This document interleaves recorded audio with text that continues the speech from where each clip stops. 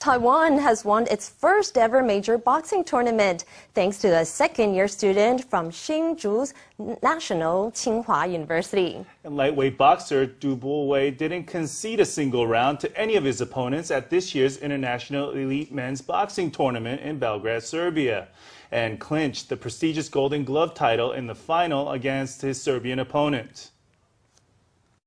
From Chinese Taipei, Tu Po-wei. In the blue, Tu Po-wei's fists move like lightning as he pummels his opponent. His explosive punches have won Taiwan its first ever international adult boxing title. Aged just 20 years old, Tu breezed through every one of his bouts 3 rounds to 0, to come first in the lightest weight category, 46 to 49 kilograms. His exceptional fighting caught the eye of many trainers. Serbia's Golden Glove tournament is one of the most well-established elite boxing contests in the world. I was very excited. After all, it was an international contest and all my opponents were really good. Tu was originally a track and field athlete, but didn't have any luck in competitions. So he switched to boxing, although even there, at first, he didn't seem to be anything special.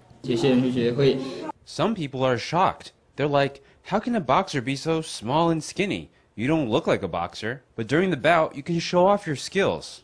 At the Golden Glove, Tu managed to handle the pressure and stay cool, breaking through his opponent's defences, as well as shattering people's preconceptions of him as an athlete. Now he'll turn himself to preparations for 2018, when he'll hope to win his next title at the Asian Games in Jakarta.